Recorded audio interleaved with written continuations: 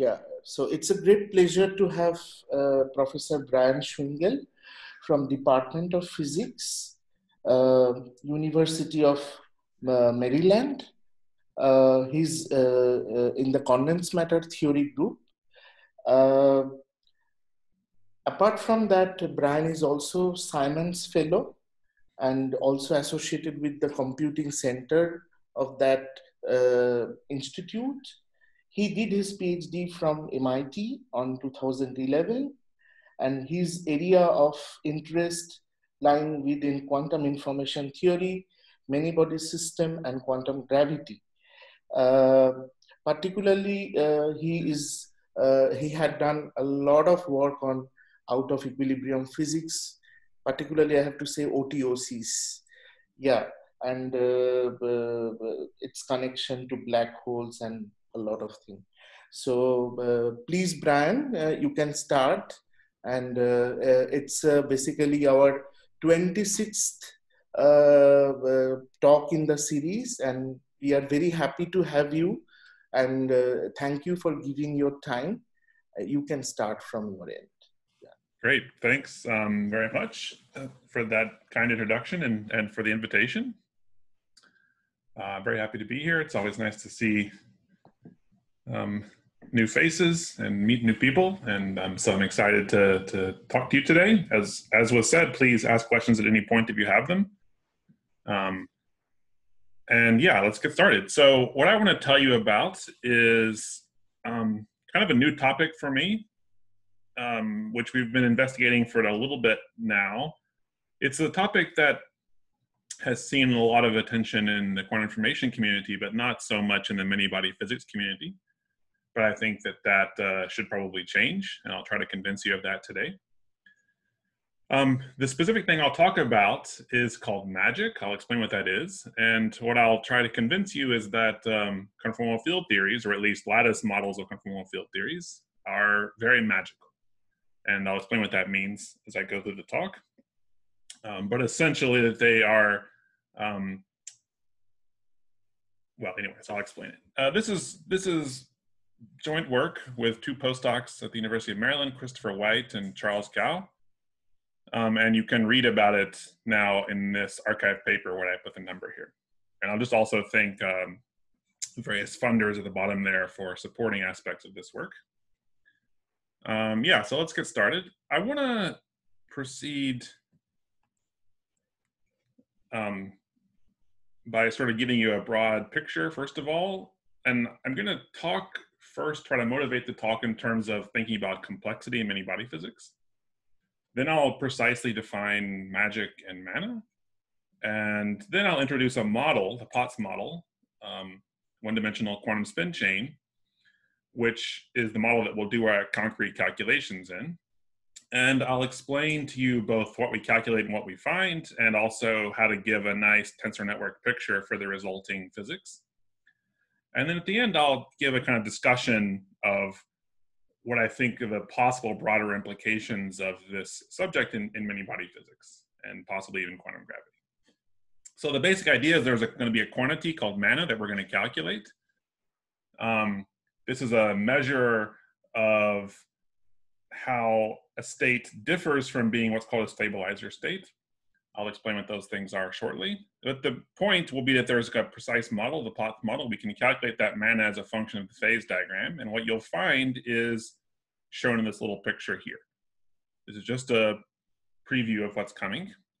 I plot the mana density on the y-axis and the phase diagram control parameter on the x-axis. And in two limits, where the ground state is very simple, the mana of the ground state turns out to be 0. But right at the critical point, which is this gray dashed line here in the center, the mana is maximum. And because at this gray dashed line, the low energy physics is described by conformal field theory, the Potts conformal field theory, three-state Potts conformal field theory. And because, as I'll argue, the mana persists to all scales, we conclude that the conformal field theory itself is in some sense magical. Okay. So the talk will be about explaining these terms and explaining this picture and convincing you that the claim I just made is true.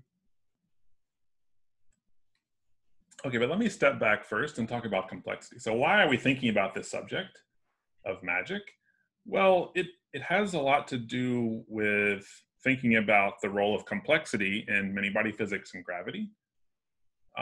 For many of us in the quantum gravity ADS CFT community, complexity came into our thoughts via thinking about the growth of wormholes. So I'll be very schematic here because I don't want to introduce too much background on ADS CFT, but the rough picture is that you have two holographic conformal field theories. They're in an entangled state, and this so-called Penrose diagram here on the left top indicates that entangled state. It's a black hole, or really a pair of black holes that are entangled. The left black line is the left conformal field theory, the right black line is the right conformal field theory. We've suppressed space, so we're just showing time in the emergent holographic radial direction. And this green straight line in the middle of the diagram is the initial wormhole, which connects these two entangled states. So this wormhole represents the entanglement between the two sides.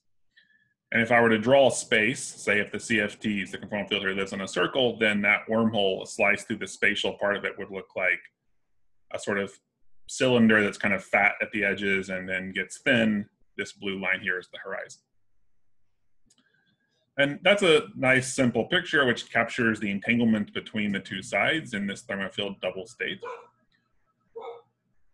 But what happens, interestingly, is that if you let the system evolve in time, so if you move time forward for this conformal field theories, then what you find is that, in a sense, this wormhole between them is growing in length. And this growing length persists for as long as you care to look, well after, say, correlation functions have saturated to the equilibrium value, well after 2-point functions have decayed to 0 or approximately 0, well after entropies have saturated. So the system looks totally scrambled, thermalized, equilibrated on any scale for any simple probe, but still this wormhole is growing linearly with time. And the suggestion, based on various tensor network models and other intuitions, was that what's growing here is the complexity of the quantum state. And that's not a concept that's super familiar to most of us in physics, but it's really an idea borrowed from computer science and quantum information, which is saying that you have some, say, state, you have a reference state which you regard as simple, and you have a set of elementary operations you can apply to that reference state. The complexity is just the minimum number of those elementary operations you need to apply to produce the thing you care about, the target, from the reference, maybe with some precision, etc. There's lots of little choices you can make in the definition. But the basic idea is it's the number of simple things you need to do to make something. And so what's saying here is that this quantum state, even after it looks totally equilibrated, it's still becoming more complex, meaning you need to do more operations to prepare it as time evolves. And that's sort of pretty reasonable. You keep applying the Hamiltonian evolution over and over and over again, so it's just moving around in Hilbert space and becoming more and more complicated to produce. Now, I mentioned tensor networks. One of my own contributions to the subject was to propose this idea that we can think about the emergence of geometry in ADS CFT in terms of tensor networks, at least as a toy model. So here I'm showing, say, the ground state ADS in the spatial section, and you think of these blue dots on the edge as the place where the conformal field theory lives. It's a sort of a discretized setting here, but this is schematic, so let's not worry about it. We have this sort of UV short distance microscopic CFT at the outermost layer. And then as we go in, we sort of renormalizing in some sense the CFT wave function. We're looking at longer and longer scales. And this RG history or RG trajectory, as encapsulated in a network that encodes the renormalization, sort of is the emergent space. Right? And from this point of view, and as I already mentioned, this was one of the motivations for the complexity proposal on the previous slide, which I guess was first pointed out by Lenny Susskind, is that from this tensor network point of view, it's quite reasonable to see how this works. You sort of have, in this growing wormhole, 3 pieces. You have a left part, which corresponds to the renormalization group flow from the UV down to the thermal scale, the scale of temperature where your dynamics is happening. On the right, you have the same kind of renormalization from the UV of the right down to the thermal scale. at the thermal scale, the CFTs are entangled. And that entanglement is represented by some connection here, this wormhole between the two, or this orange region of this network down here at the bottom. And as time evolves, you're just laying on more and more gates into the orange region, so it just gets longer and longer and longer in a way which is linear with time. And these gates here are like the elementary operations that we're applying to produce this extended state from a simpler reference state. This picture of the tensor network was first drawn by Hartman Maldacena. And then in one of our papers on holographic complexity, we sort of made this connection explicit and gave a precise argument in terms of these RG tensor networks, that what you would get, what we would expect here is to lay down a number of gates which is proportional to the entropy and to the temperature. So the entropy is like how many degrees of freedom are active, and the temperature is like the rate of computation or the rate of application of gates. Okay. Now, the problem with this story is that, as I've told it here, it doesn't seemingly really distinguish between, say, a chaotic Ising model, something that we'd be familiar with in a like many-body physics context, something we regard as a, sort of a simple minimal model of the physics of some, say, magnetic material, and a holographic CFT. You know, they both can have an RG structure, like they can both have quantum critical points or conformal field theories to describe their infrared physics. They can both have growing complexity because they can both have chaos. So as sketched here, this diagram is not really telling the difference between CFTs that are holographic and CFTs that are not holographic, or at least not holographic in a simple way.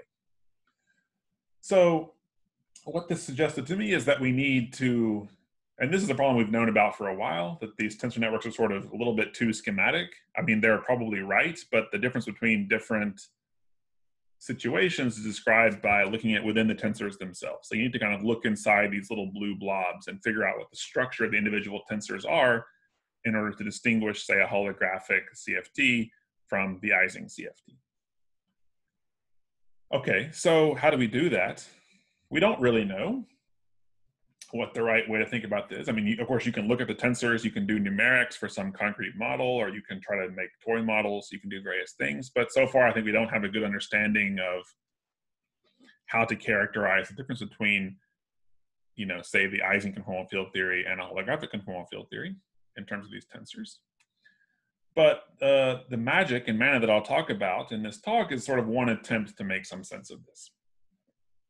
And because that time-dependent scenario is sort of more complicated, what I want to do for the rest of the talk is just focus on the ground state, because the question also arises there, and it's in a simpler setting.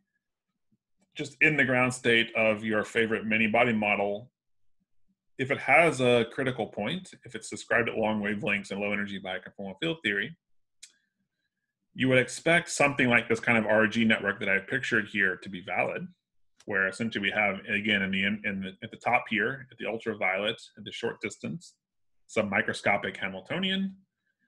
And as we renormalize the state, which is indicated by these blue layers, we can disentangle some degrees of freedom, which then factorize out, that's these zeros. And what we're left with is some renormalized state on half as many degrees of freedom, say. The fact that I went from you know, say L sites to L/2 sites is not really important. That's like just a choice of scheme. So let me just choose that. And then I can just repeat this procedure. I can now renormalize again at this first coarse grain scale, factor out additional degrees of freedom, and produce an even more normalized wave function.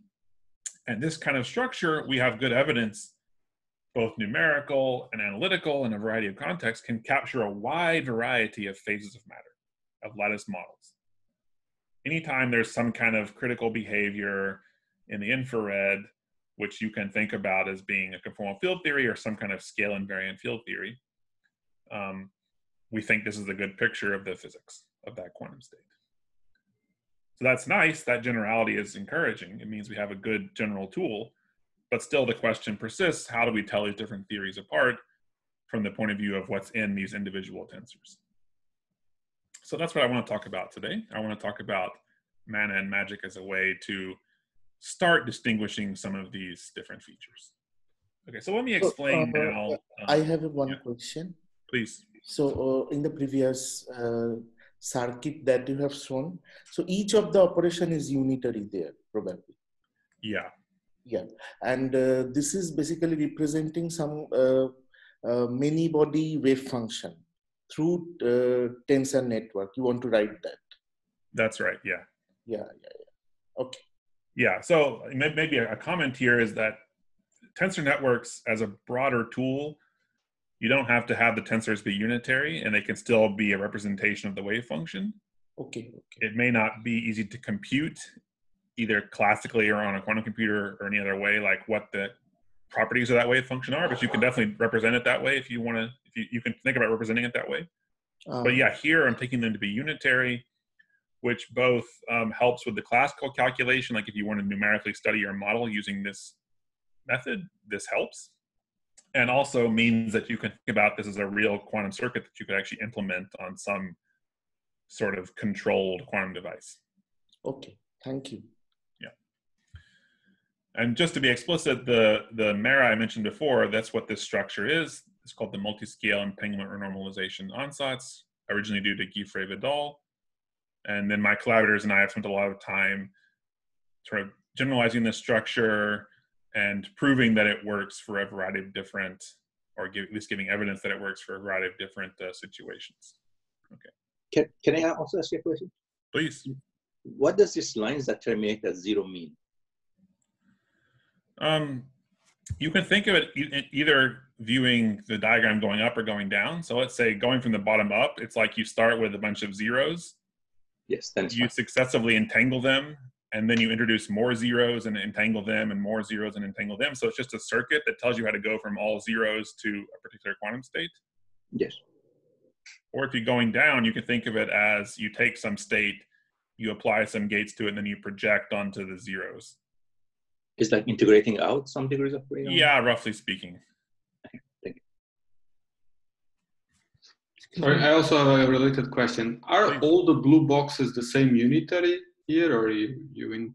They don't have to be. In practice, what you'll find is that near the UV, the first couple of layers will depend on the microscopics. And then if you have some kind of fixed point or something that emerges, the lower down layers will eventually sort of become the same and repeat.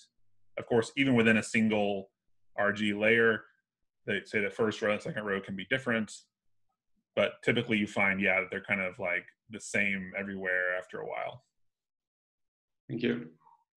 So I have a question. As a quantum circuit, which gates do you choose, or how do you know which gates to choose? Or are all the gates basically chosen randomly? Good question. They're not chosen randomly. You can view this, probably the simplest way to think about this is as a variational ansatz. Mm-hmm. So you view this as a quantum state where you have a bunch of parameters, the parameters being the angles that control what the unitaries are. Mm-hmm.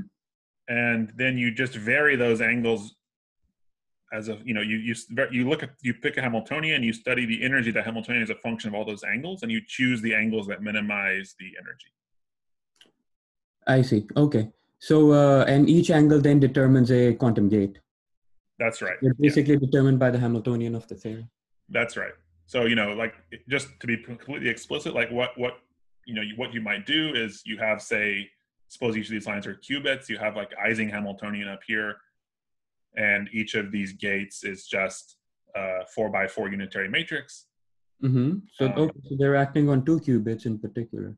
That's right. They're acting on 2 qubits. And so you just have a bunch, each of these has like 15 parameters if I ignore the overall phase. So you have 15 parameters times the number of boxes. And you just sweep through, say, the simplest way to do is to sweep through a bunch of times and optimize each one individually to try to lower the energy. And you just do this a bunch of times until the energy has stopped changing. And that's, a variational approximation to your ground state. I see. Cool. Will you show a particular quantum circuit for some Hamiltonian later on? I will show a Hamiltonian. I won't show a quantum circuit where I specify in detail which quantum gates are coming up, or which quantum gates are coming.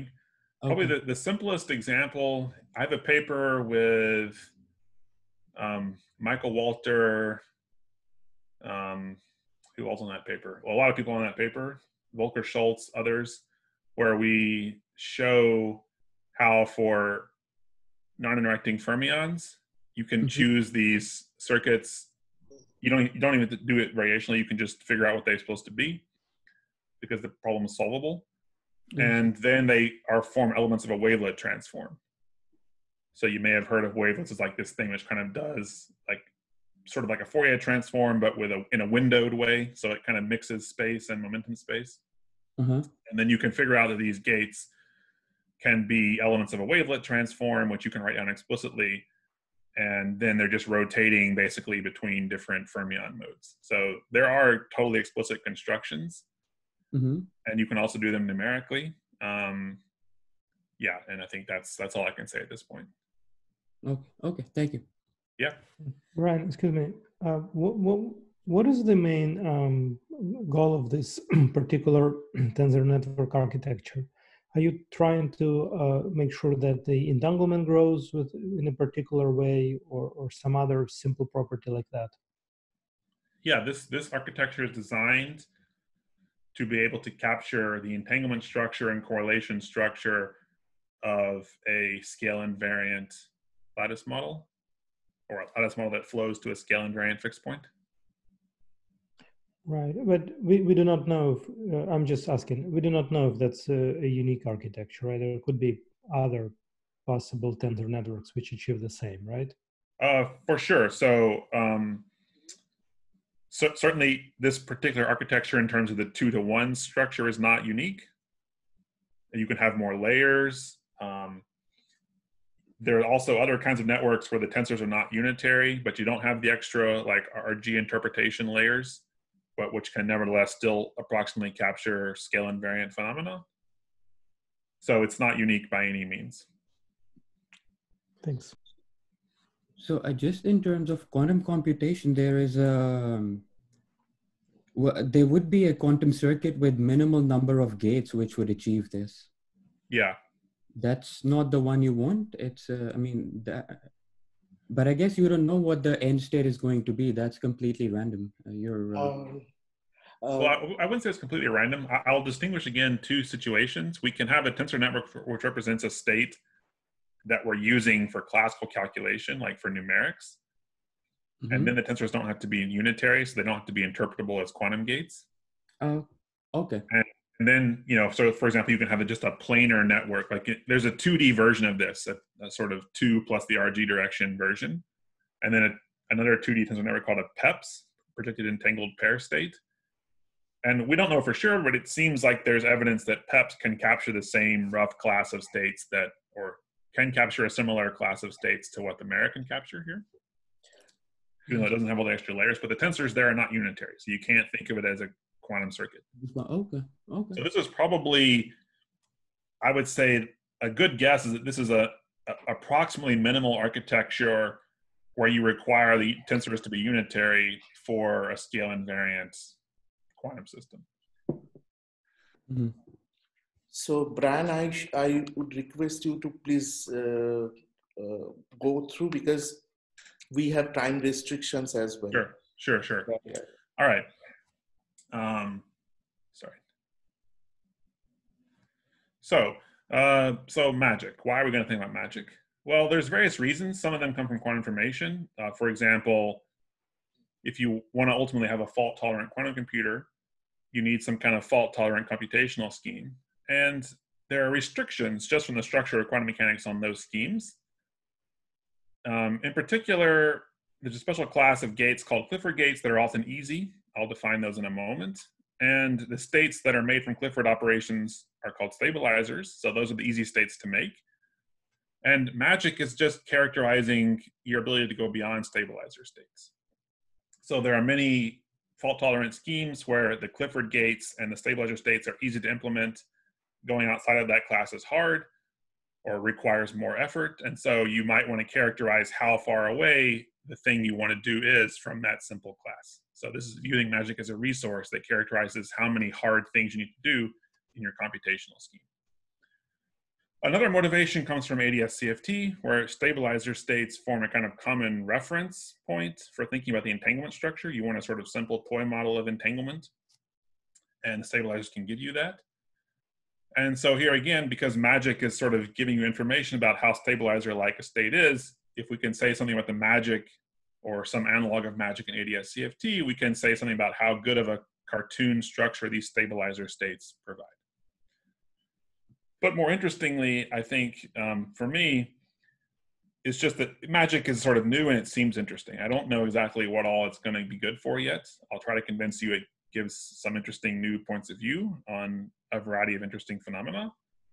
But we're just in the early days of this story, I think. So to me, it just seems interesting, and that's why I'm thinking about it.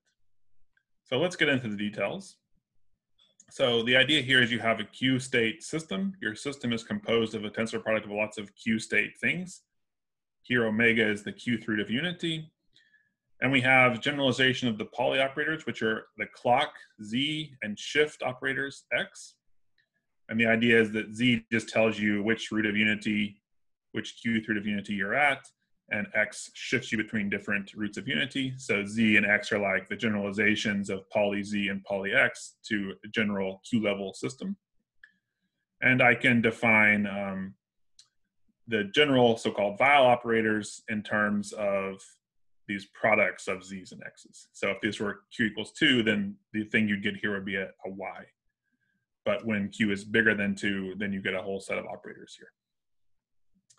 And the Clifford group is just the group that maps every string of these generalized Pauli matrices to themselves. So for a single Q trit, say, Q equals 3, you would just have a group generated by this matrix K and this matrix H, which are like kind of like a phase rotation and something like a Hadamard transformation, which flips you from the Z basis to the X basis. If you have multiple Q trits, then you can get gates that can generate entanglement. So here S is what's called a controlled sum gate. Basically, it takes in two states I and J and outputs I and then I plus J, where the plus means mod 3, say, in this case. Okay, so this is the structure. If you think of Z as like the exponential of position and X is like the exponential of momentum, it's like a kind of discrete position and momentum space. And then stabilizers are like the analogs of Gaussian states. And Cliffords are like the analogs of Gaussian operations, that is, operations that preserve the Gaussianity. Okay, and from this point of view, say a simple choice for the quote-unquote difficult or non-Clifford gate is something called a T gate, where I do a rotation, a phase rotation, by an angle that's not a multiple of omega. So here this C is 2 pi I over 9 for the Q-trit case. And this is just an example. You can define the structure for any Q. It's nicest when Q is prime. It has the best properties, and even nicer when Q is an odd prime. The reason being that this 2 inverse only exists in the field as only exists as a integer in 0 to Q minus 1 when Q is odd prime. At least that's when it's prime. So that's a convenient thing to have. And so what I'll tell you about mana and magic, well, magic is a general notion, but mana really requires us to have an odd prime Hilbert space. And that's what we'll do. We'll consider the case of Q equals 3, which is the simplest odd prime.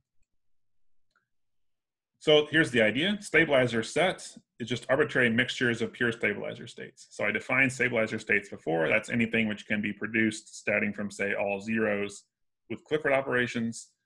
And I allow coin flips. So you can flip a classical coin and produce a probabilistic mixture of these stabilizer states. And that's called the space stab. It's like some subset of all possible many-body states.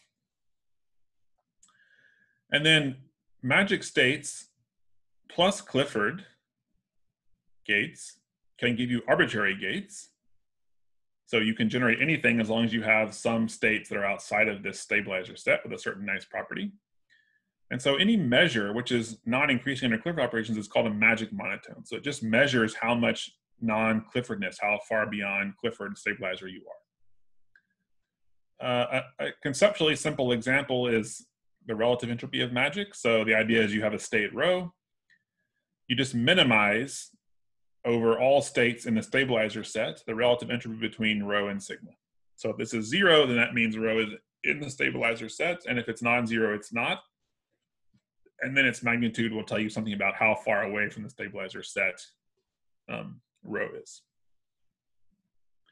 This is hard to calculate though, so we're going to take something simpler. And that something simpler is called mana, which is essentially just a kind of log negativity. If you thought about negativity and entanglement, it's a little bit related to that.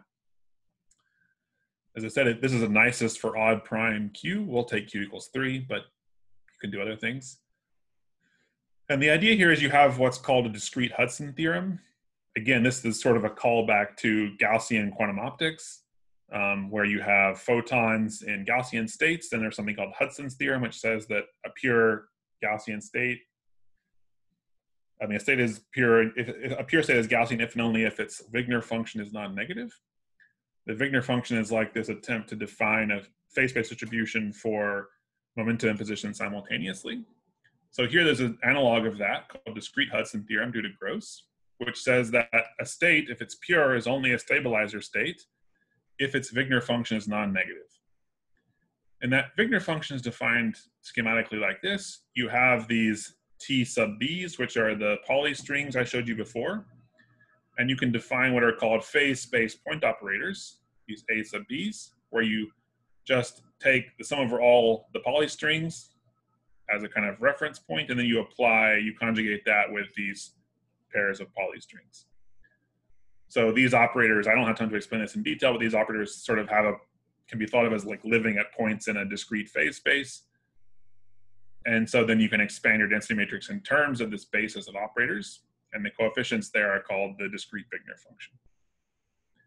They always sum up to 1, and so if you sum up them in absolute value, then that tells you how many, it quantifies something about how many entries of this Wigner function are negative.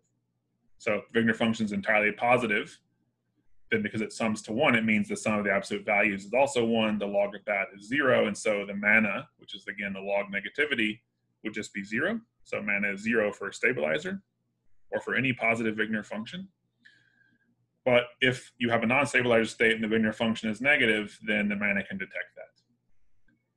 You have to be a little careful here because this Hudson theorem only applies for pure states. So you can have mixed non-stabilizer states, but which nevertheless have positive Wigner function. So this mana is only like an upper bound. And this was all first talked about in this very nice paper by Veach, Mosavian, Gottesman, and Emerson, which formed one of the important backgrounds for our work. So as I said, 2 is sort of hard actually. So we do the next simplest case, which is 3. And we're going to study the 3-state Potts model. This model is defined as follows. You have a 1D spin chain where each site has 3 levels. You have, again, your clock and shift operators. And the Hamiltonian just has 2 terms. It has a term which prefers the spins to align on the Z basis. That's this Z dagger Z term. It wants neighboring spins to align. And then there's another term which wants the spins to be simple in the X basis. And these 2 terms don't commute, so they compete, and the physics is determined by which of them is dominant. So in the limit where the first term is dominant, you have an all Z state. Where the second one is dominant, you have an all X state. Both of those are stabilizer. So you expect the mana to be 0 at either extreme limit where one or the other terms dominates. The critical point actually occurs where these 2 terms sort of maximally compete with each other. And so it's not unreasonable to think that the magic is going to be largest at the critical point. And that's indeed what we're going to find as I showed you in that preview. So here's the phase diagram as a function of the angle theta, which controls the relative strength of these 2 terms. You see, as I said, when theta is 0 or pi by 2, then the mana is 0.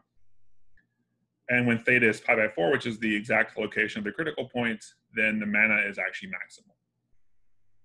What I'm showing here is actually the mana density. That's the mana divided by the system size. So we find the mana is extensive to leading order. And what I'm showing these different curves are different subsystems. So we can't actually compute the mana of the whole system. That's sort of computationally too hard for us right now. We're working on getting around that. But what we can do is compute the mana of subsystems. And so here are the different curves going from light yellow to dark red correspond to subsystems of size 1, 2, 3, 4, up to 7. And you see that the mana keeps going up, the mana density keeps going up, and it's always peaking like near or right at the critical point. This black n equals 6 line is just the exact answer for a 6-site chain. Here we have 128 sites, and we're looking at these subregions of the whole system. And I think the fact that the mana density keeps going up as you increase the subsystem size is indicating that the mana is not just coming from like local states that are in between X and Z. There's really some non-locality inherent in the mana, which we want to try to bring out. Okay, so here we can study. Excuse me, Yeah. may I ask, what was lambda on the previous slide? Oh, this is a small field, a small Z field that we use to break the degeneracy of the ground space. There is another term in the Hamiltonian which is not written on the slide. That's right, yeah. It's just lambda Z plus Z dagger. May I ask, anticipating taking continuous limit and going to CFT, those notions like mana and stabilizer states, they depend on the choice of gates, right? Can you define them like without actually mentioning particular form of Clifford matrices? Like if you don't know the basis in your local Hilbert space, can you still formulate which state is a stabilizer state and which state has non-zero mana? It's a good question. I really at this point can't. Something we would like to have. So what I'll argue for you later is that in this chosen basis, the mana persists to all scales. So in that sense, we do think it's a property of the critical point itself. But we don't have a sort of microscopic independent way of formulating this yet. I think something should exist, but we don't know it yet. What you really need is just this 3-state structure, and then I think the rest is more or less fixed. But yeah, we don't have that yet.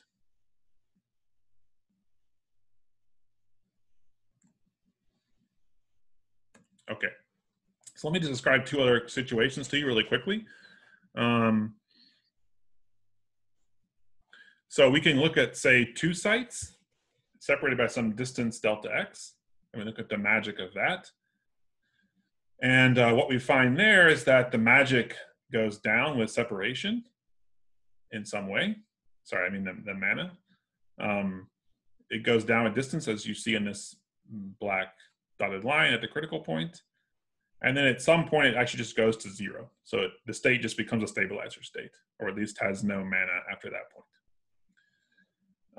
We can roughly fit this to, that's what this red dashed line is, to power law decay, which then just gets cut off at some point once the argument here is, once the value of this expression is less than 0. So we're just taking the minimum of this. So we argue this power law decay is like the conventional power law decay of the Potts model. And then for a reason I'll explain shortly, it actually just goes to 0 at some point. Then this is actually because the fixed point state, where you take them arbitrarily far apart, is non-magical. Okay, but we'll see that in a second. So I can also consider 2 sites separated by distance delta x, 2 adjacent sites. And then what we find is that to a very good approximation, it just decays as a power. It doesn't really hit 0 ever exactly. It just gets very small. There's a small correction here, but we think this is a sort of finite size effect.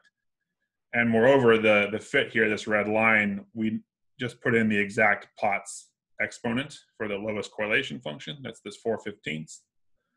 And we get a pretty good agreement with the numerical data. So we think what we're really seeing is just this mana decay is controlled by the decay of correlations. Now let me briefly explain the Mara picture of this, so to understand what's going on with these different cartoons. So here again is the state I showed you before. Now the blue boxes and the green triangles are viewed as different things, but this is sort of a detail. Think of the green triangles as like the blue boxes where you had the zeros coming in from before. And for some reason I flipped it upside down just because that's the way we drew the pictures, but that's life. Okay, so the idea is, well, how can we make an estimate of what is the mana of a subsystem? We want to sort of count basically how many gates are required to produce that subsystem. And then if each gate contributes a certain amount of magic, then we could estimate the magic of a subsystem by counting those gates. There's various ways of trying to count gates. One is to use all the gates that in principle could affect the subregion. That's this blue shaded area up here. Another is to use gates that can only affect that subregion. That's this sort of red shaded region here, light red shaded region. The blue shaded region is sort of the worst case, but it also has a number of gates that diverge with system size, which doesn't seem very sensible. And we argue that, you know, roughly speaking, you should think of these gates that are deep down as kind of having their magic diluted over the whole system or diluted a lot. And so probably they don't contribute very much magic just to a subregion.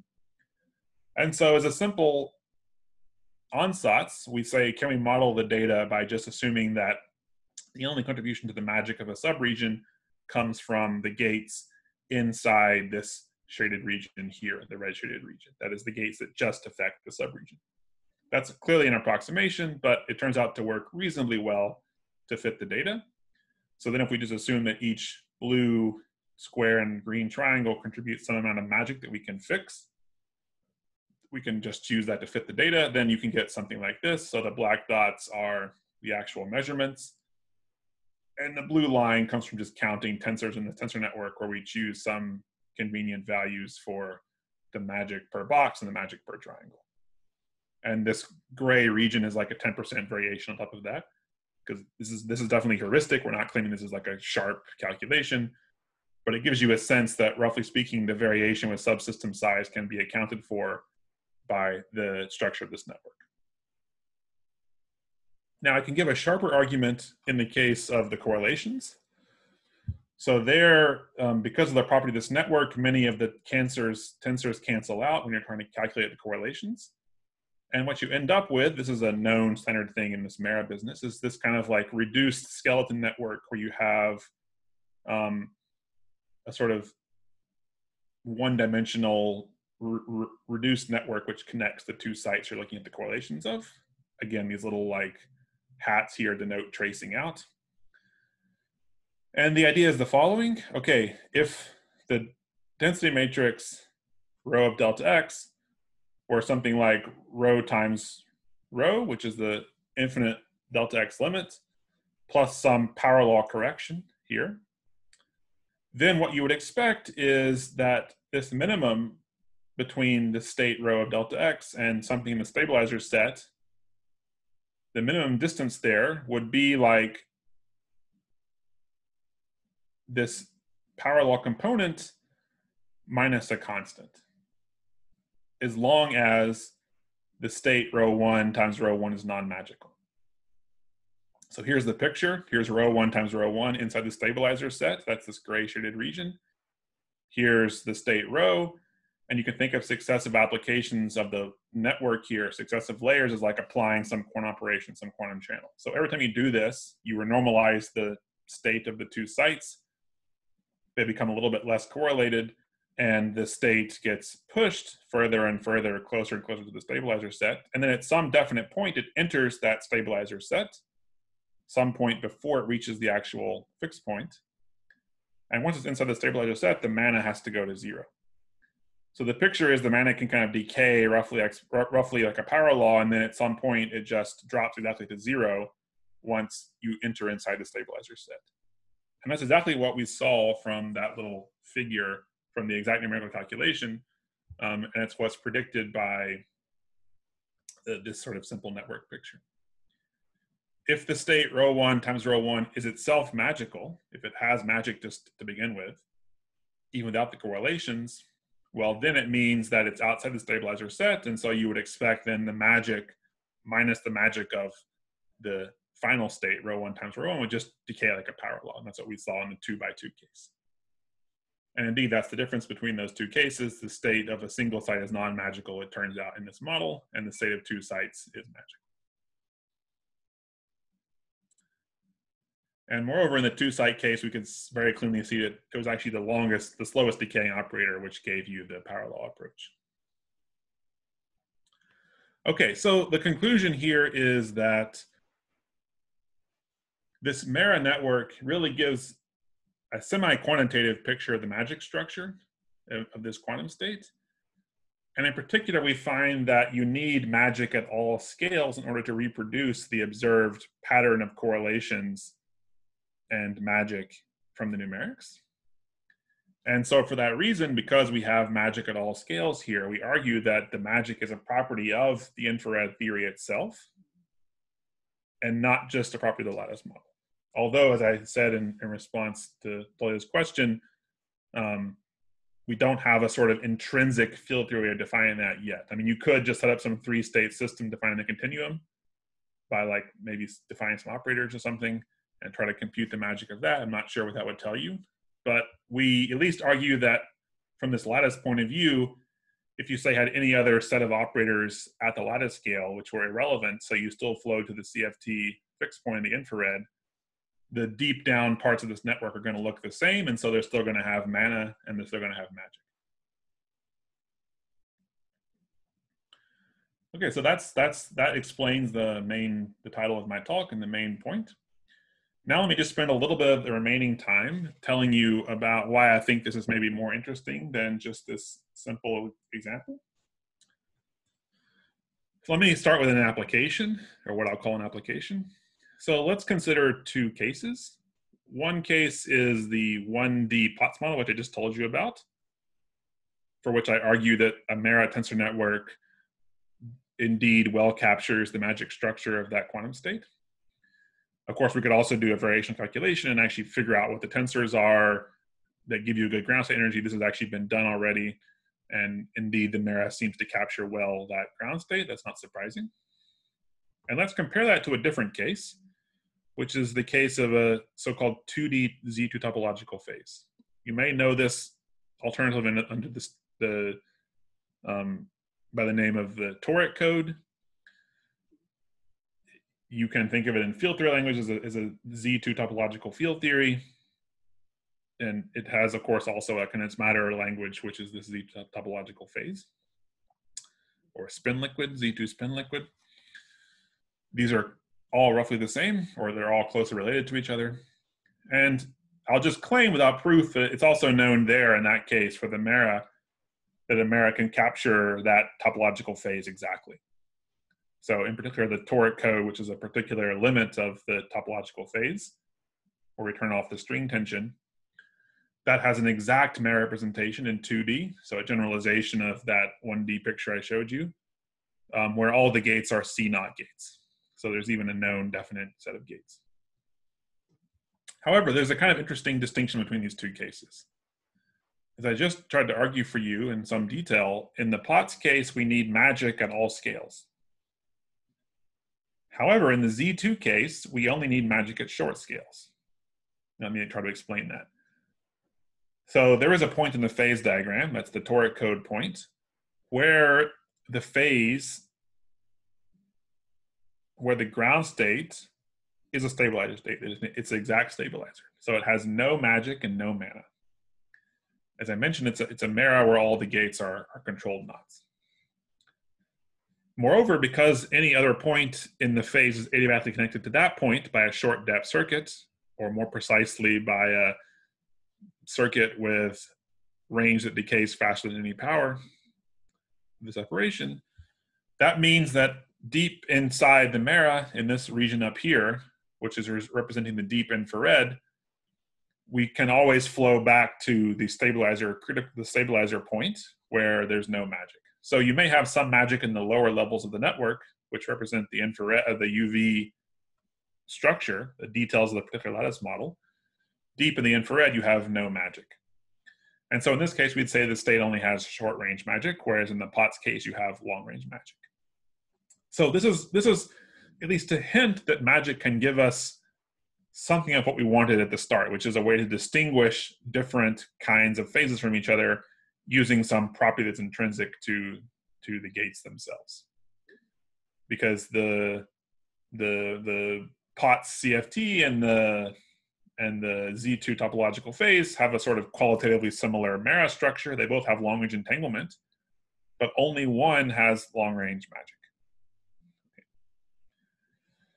And so this is one of the reasons, this is a simple example that we cooked up, but it gives you some sense that maybe thinking about states in terms of both their magic and their mana, and their entanglement can be useful for gaining deeper understanding into different kinds of phases of matter. Okay, so let me wrap up here with a few comments. So one thing you can, of course, try to do is to study the Q dependence. I considered a particular Q equals 3 case. It's interesting to ask how it depends on Q. And because the Potts model for Q bigger than 3 is first order in 1D, you can just try to use a mean field theory. Actually, mean field theory predicts that it's first order even at Q equals 3, but that's not right physically. But we think that mean field theory is at least qualitatively right for higher Q. And what the mean field theory predicts, especially at large Q, is that the transition is strongly first order, and moreover, the mana is never very close to maximal. It's actually always order 1. Essentially because you go just from being a more or less all X state to a more or less all Z state in a sudden way without ever sort of mixing the two very much. And so that's interesting, one interesting example, but I think it's interesting in particular to study other kinds of large N type situations and to see if we can find a richer variety of phenomena. Maybe a situation where there's still a conformal field theory describing a low energy physics, but we also have a large N or large Q. And this is sort of as a hope to go towards things like ADS-CFT. So in particular, if we're really thinking about ADS-CFT or about field theories, we want some more continuum-friendly measures.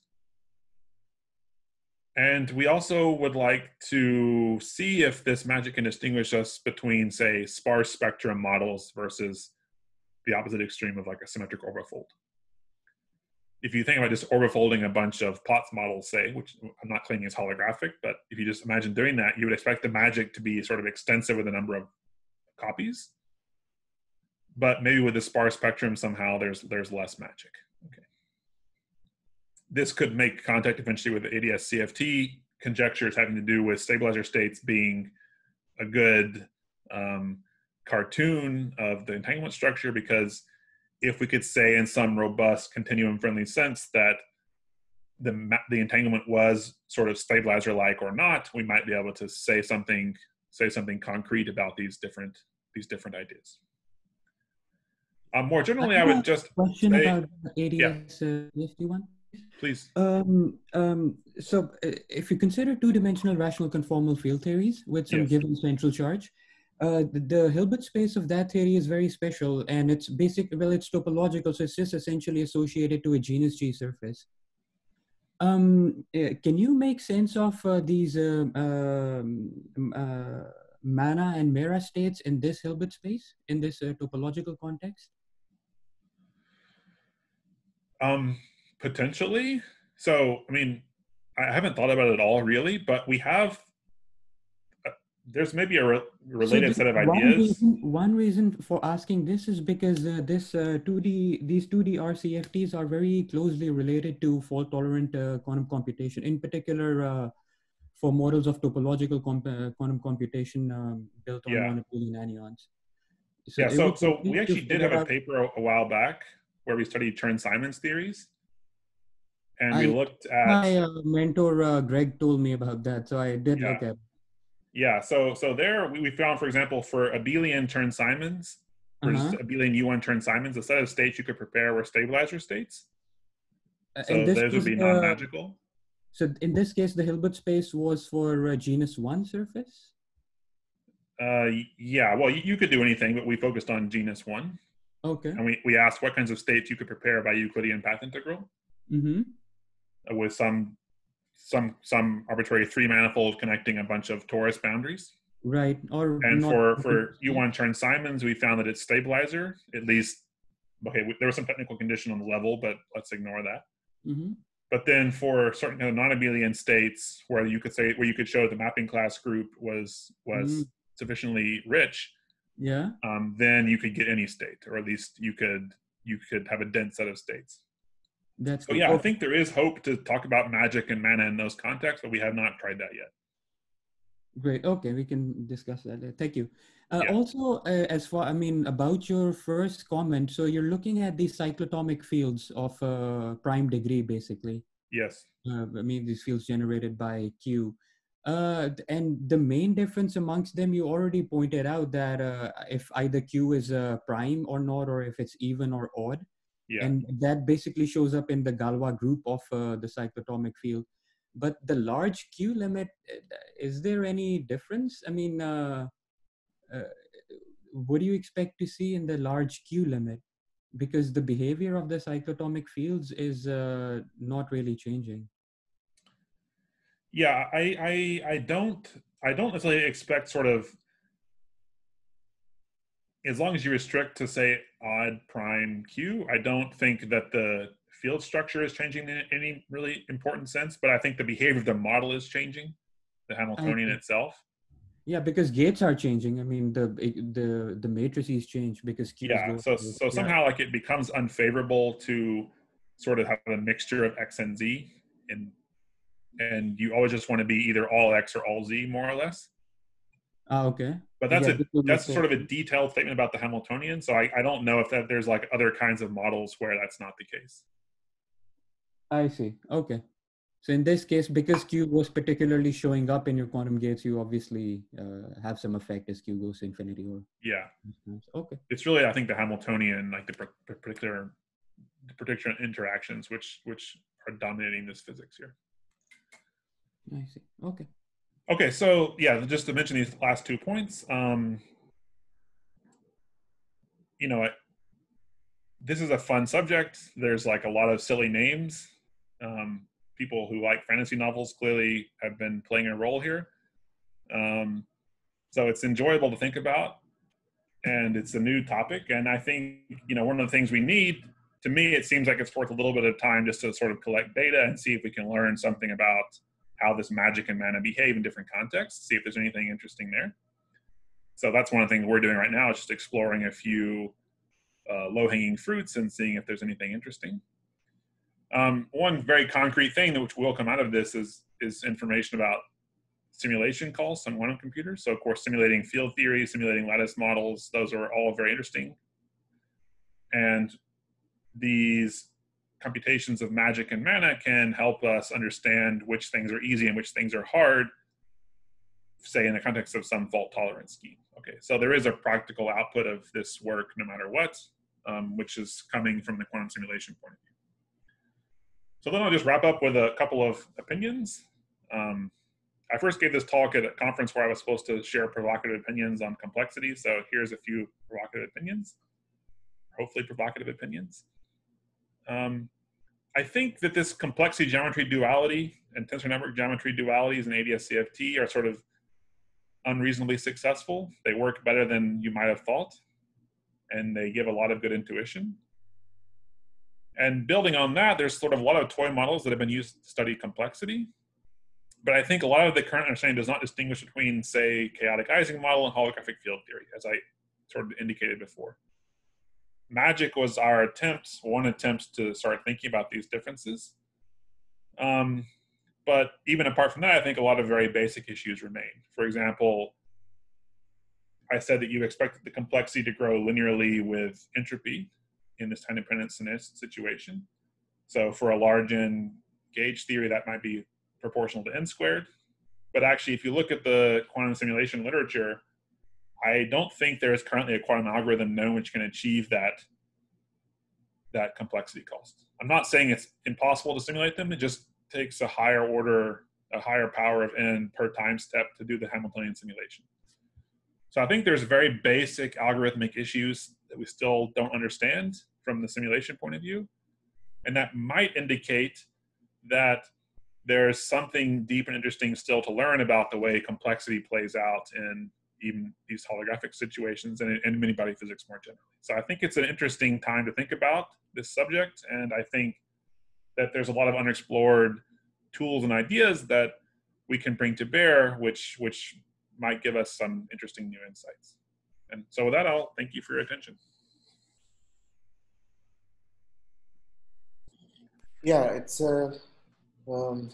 thank you to Brian for giving such a nice talk. And now people can ask questions because there is a discussion session, so you can continue the discussion.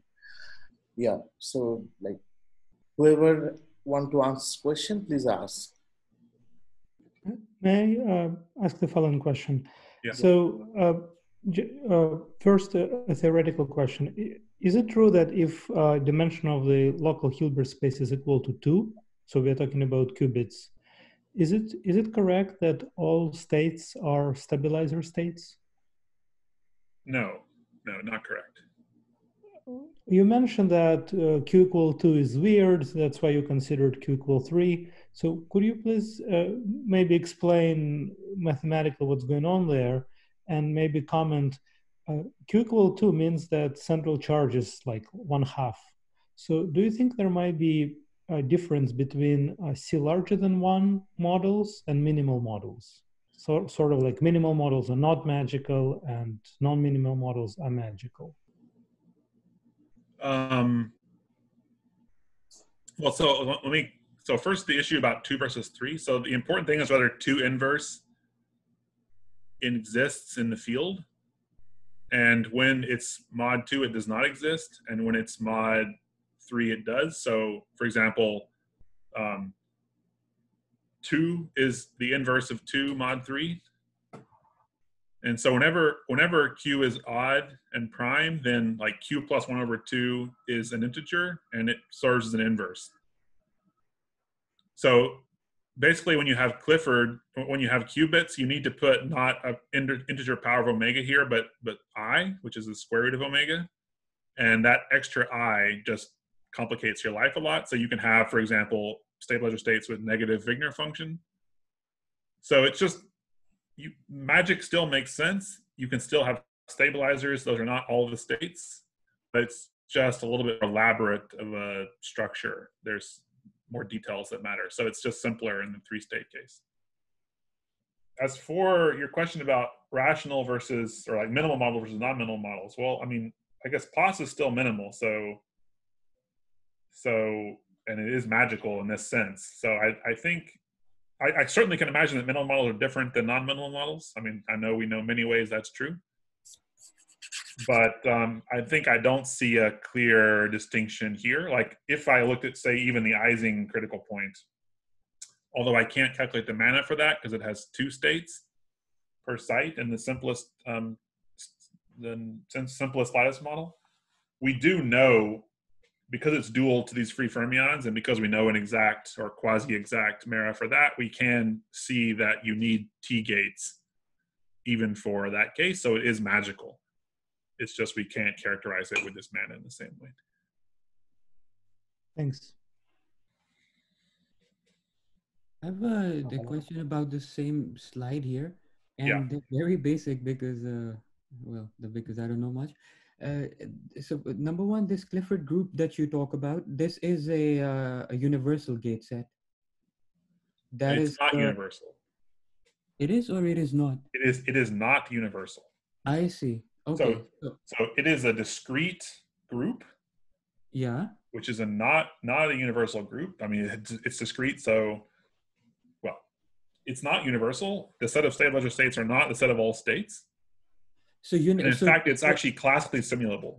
You can follow the dynamics of these Clifford gates. It turns out to be equivalent to some kind of like symplectic phase space dynamics of discrete type. So what you need is to add one of these non-Clifford gates, like what I put in the red box here, so-called T gate. Mm-hmm. And then Clifford plus this T gate can generate you everything, or at least is a dense set of all. That's okay, good. So that was my definition for universal. So the Clifford itself is not, but you need to put in T. And again, as a mathematician, T is a matrix. It shouldn't be any different than any other matrix. So what does difficult mean? Yeah, this you shouldn't take this precise T like so seriously. Like any rotation by an angle, it's not this particular power of, it's not this root of unity. Root of unity, yeah, okay. Okay, so as soon as you have to adjoin another root of unity, that's where difficult. But is this difficulty physical actually in implementing the gates in some model, or? Yeah, yeah, it can have a precise physical origin. So for example, I don't know how much this will mean to you, but let me try anyways. So Thank you. like one possibility for implementing a fault-tolerant computer would be to use a topological scheme based on Majorana qubits. Mm-hmm. And then like what you can do is you can like braid these Majorana qubits around each other, and that implements a certain set of gates. It turns out those gates are Clifford gates. So there is a kind of like topological discrete character to it, which is why, you know, say certain powers, like certain angles are kind of allowed because they have a discrete topological character like that. They square or they cube to one. You know, Okay. these spaces. So like when you have an arbitrary rotation, that's hard to do in this sort of topological setting. Yeah. And so there can be a real physics reason why like the Cliffords are easy and something else is hard, because you need to do some non-protected, non-topological operation to generate an arbitrary rotation, which is what you need to make arbitrary states. That's really cool. So wait, so what are the particles that actually, when you braid them around each other, they give you the Clifford group? They're These Majorana. are Majorana anions. Oh, so the anions do the job here. You don't need the Yeah, non. so this would correspond to, essentially you're having two states now. So it's the Q equals 2 case. Mm-hmm. And the braiding, so a pair of anions will have a 2-level system, corresponding to whether there's a fermion there or not, a pair of these Majorana fermions. And yeah, so you have, say, 4 of them, you have a 4-level space, and by braiding them, you can implement some gates in that 4-level space. And it turns out those gates are Cliffords. Ooh, that's and so then there was this notion of magic came from that, actually, or from a related notion, where what you could do is if you had some source of extra kind of states called magic states, then by doing gate-based teleportation, or you can implement gates by teleportation, then you could sort of use this magic state as a resource to inject like non-Clifford angles into your circuit. And so what you need is kind of a source of these states, and that would be like a fuel for your quantum computing fire, so to speak. Mm-hmm. And what this was all about was like, how do you get these states? Or if you have imperfect versions of these states, can you distill them to produce nice versions? It turns out you can do that using only Cliffords for certain special values for certain special states. And that's kind of where this T gate came from. I see. But yeah, so. So once you complete the Clifford group with the T gate to make it a universal gate set, then you can apply the Solovay-Kataev theorem, and that basically tells you that you can, well, if you can approximate any thing in your SU2 to the D by a word of length L, where L is basically log to the C 1 over epsilon. I mean, the main point is about this C, and that depends on the choice of your gate set, and one can bring the C down to 1, which are called golden gates. So does this generate a golden gate set? Or do you know what the constant T is in the Solovay-Kataev theorem if you apply it to this gate set? Yeah, I just don't know the answer to that. Sorry. Okay, I mean, I think it is big. I forget all the examples. There are very few examples of these golden gates, and they're important in number theory, or not important, but that's somewhere where number theory has made some contribution. But it would be really nice to see these golden gates predicted by number theory show up in actual physical models. Yeah, that would be cool. But, yeah, I think here, if I can just comment, I think this T gate is not specifically important. I mean, the Cliffords are important. The gate you use to go beyond them is maybe not so important for my story. Mm-hmm. But there is still a lot of thought to be put in about what part of this is sort of universal or independent or general, and what part of it really depends on the details. Right, details of the T, you mean. That yet.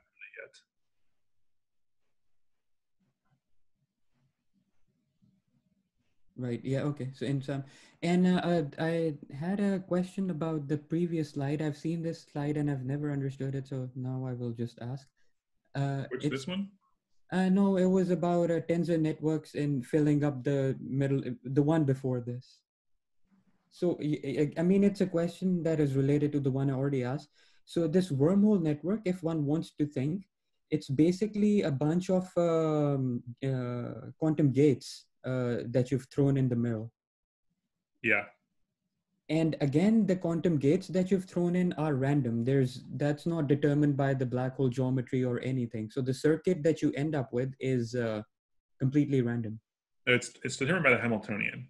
Yeah, okay, the same answer. So the idea would be that you evolve with the Hamiltonian, which means you act with unitaries at this outer edge here. Right. And the idea that we had in this paper, the one I'm referencing here in the complex equals action paper, is that, well, what you should do is this sort of UV time evolution, the short distance time evolution, you can renormalize by passing through the circuit in some sense. Mm-hmm. And then what it outputs at the sort of inner part here is a kind of renormalized evolution, Mm-hmm. which is just the Hamiltonian, but renormalized down to the scale of this like thermal excitations here. So these gates would still be determined by the Hamiltonian itself, but just some renormalized version of it. I see. That does, okay. So in particular, like every layer would be the same you would expect, or yeah. And you're just laying down the same gates over and over and over. That's very nice. So the wormhole network is essentially the unitary time evolution of your Hamiltonian. Correct, yeah. That's what is going on.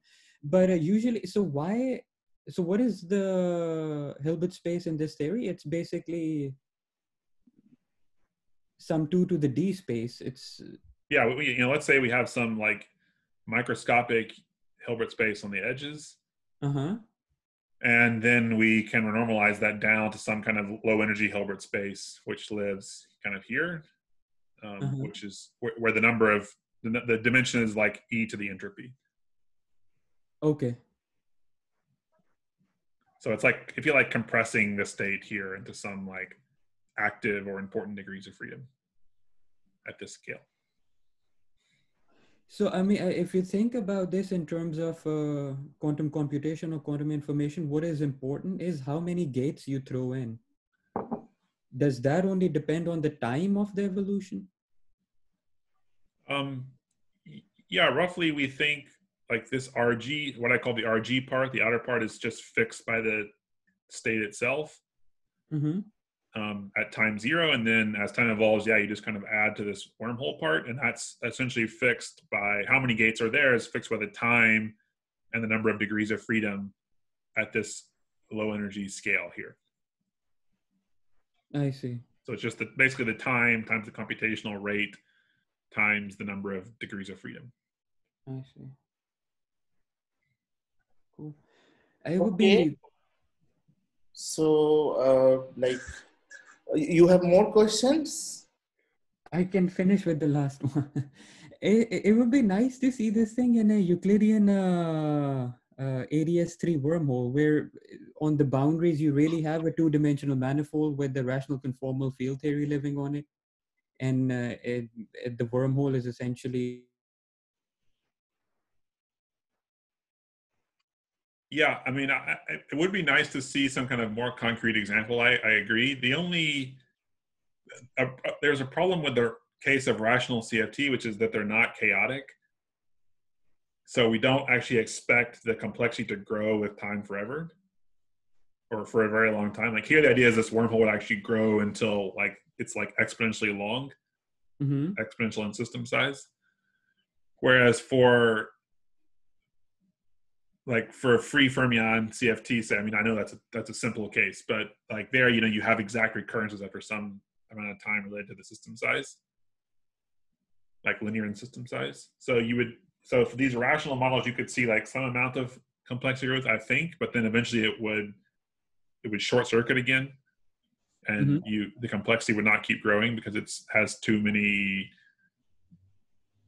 It's too rational, I guess. It's too like commensurate to kind of move around forever in Hilbert space. Yeah, is this related to the Ehrenfest time or the scrambling time?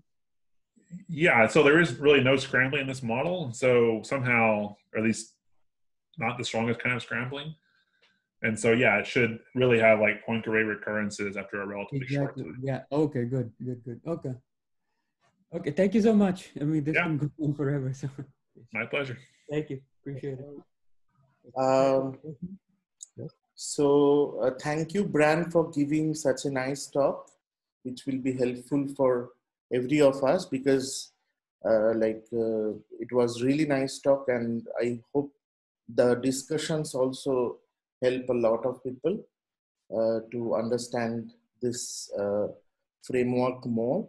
If you have more questions, you can contact Brian directly and ask whatever you want. And thank you for your time, Brian, and support.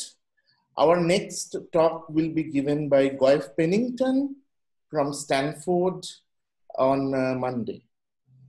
Great. Thanks a lot, everybody. See ya. Have a good day. Yeah, thank you for organizing, Shanti.